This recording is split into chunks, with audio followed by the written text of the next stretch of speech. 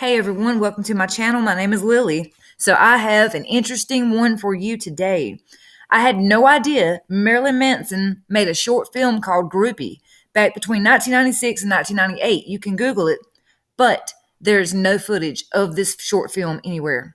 Supposedly only 3 people have ever seen it. Andy Dick is one of those people. We're going to read a little bit about this short film.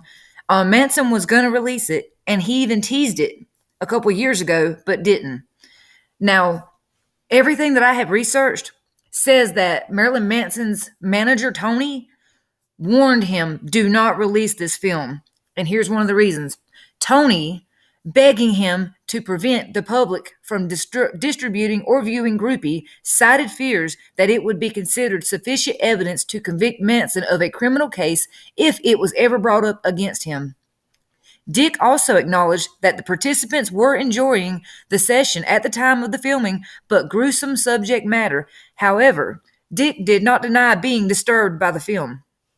Andy Dick was disturbed by this film. Okay, so we're going to go back for a minute. Now, this is what they say goes on in the film. It's like a rough draft, basically. Now, trigger warning. This is going to be talking about violence, domestic abuse, sex, drugs, rock and roll. So go ahead and go if it disturbs you. So the film begins with a shot of Manson giving his bandmate, Jordy Twiggy, we'll just call him Twiggy, fellatio through a condom at Marilyn Manson's house party. Now, this movie, Groupie, was filmed during a house party, an actual house party. I should have stated that sooner, but just realized it. Okay. So the film begins with a shot of Manson giving his bandmate Twiggy fellatio through a condom at Marilyn Manson's house party. Shortly after that, the groupie arrives at the door, brandishing a piece of artwork as a gift, and is invited inside.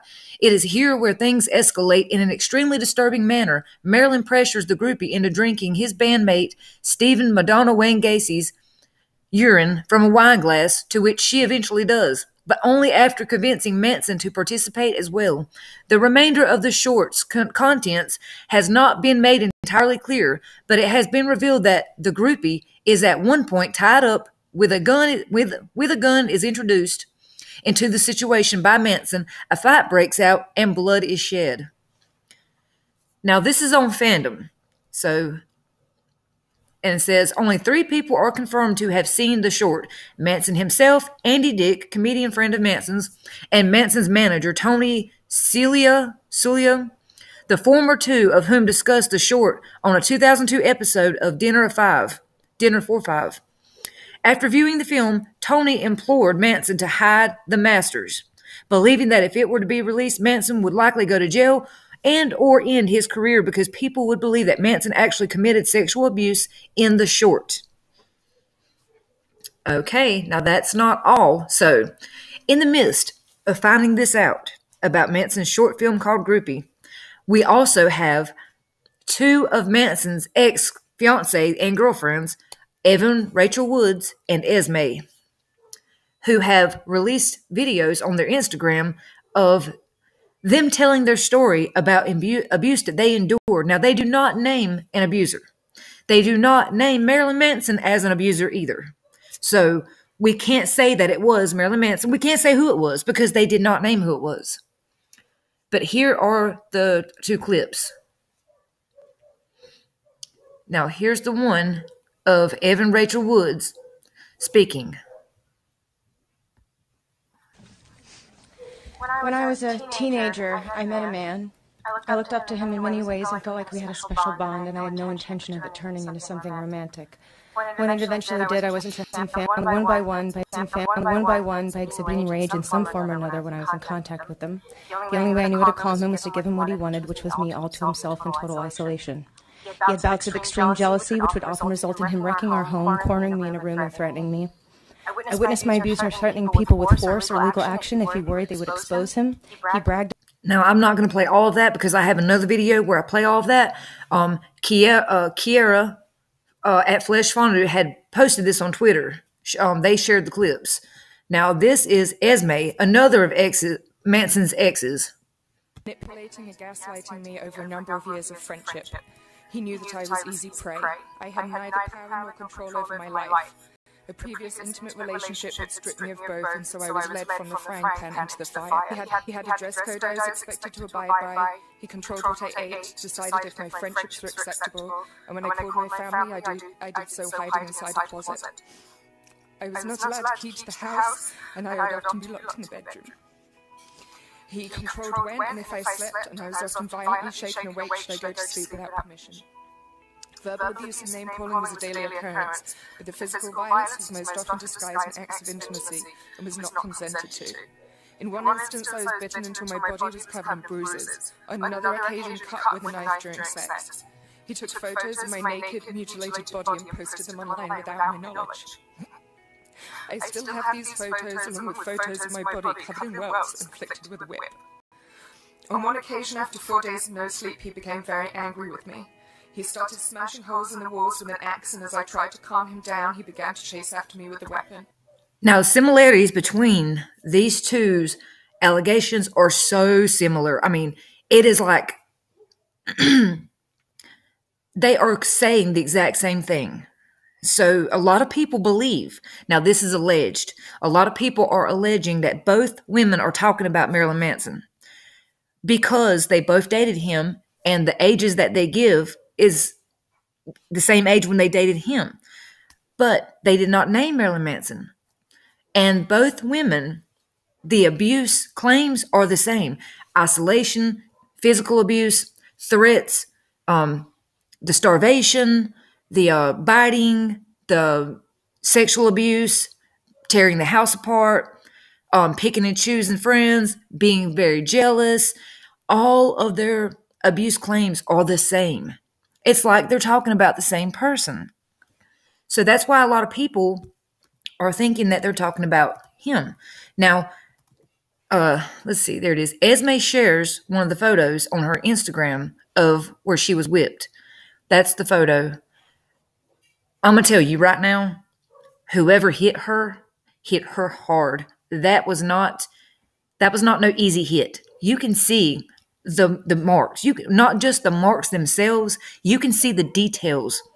If you see where my mouse click is right there, my pointer, you can see each individual whelp within the strike. Does that make sense what I'm saying here? There's a long strike, okay? Now, if you look closer, there's each individual little whelps within the strike. Now, look at this one. Little whelps within the strike. Same way with that one and that one over there. Someone hit her hard, and more than once. And it's so sad because you can't force a victim to give a name. But it's so scary to know this person's still out here and could still be doing this to people. But the victims need to be comfortable, and they have to be safe. And if they do give a name, the abuser's name, that person's, say, fan base could come after these women. You know, like we talked about before, Bill Cosby, Harvey Weinstein. You know, the fan bases attack the victims online. They make death threats. They go to their house. They stalk them. They make it unbearable for the victim. So you can't blame these women for not giving a name. They're terrified. And besides the abuser making threats. Now she shares photos. And this is the photo where I'm fixing to read the post that she put with it. She is so gorgeous.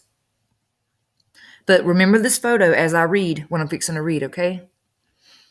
Now she says, and this was part 1 of 2. This is my back. The injuries you see are real. The whipping that gave me these wounds was filmed in the name of art. I used to look at this photo with pride because I thought it was a sign of great devotion to my abuser. Now I look at it with horror. Despite the many years that have passed since this happened, my night terrors and PTSD symptoms continue to get worse. I am a domestic violence survivor, and I am not okay. Hashtag I am not okay. This photo was taken on my birthday many years ago, and that's the one with her, she was smiling. The night before, I had been locked in the bedroom alone and had not slept. I was surviving on very little food and was physically and mentally exhausted. I often wasn't allowed to sleep. In this photo, my boyfriend has given me my birthday present. Despite the plastered smile, I can see the emptiness and fear in my eyes. We went for dinner. later, and he spent the whole entire evening berating me because he didn't want to go out. I was not okay then, and I am not okay now. Hashtag I am not okay. And then someone says, I'm so proud of you, Esme. And we are. We are so proud because I'm telling you, abusers have a way of making you think like, just like, I'm sorry, I'm already getting worked up. But they have a way of making you think, like she said, this is art. When it's the abuser's way of abusing you violently and getting an erection and getting off to abusing you, getting off to your pain, getting off on your fear, getting off on your isolation, getting off on knowing that they control your life and your every move. And then when you try to leave, they get off on threatening you. Now, luckily, both of these women got away from their abuser. That picture is just, it's hard.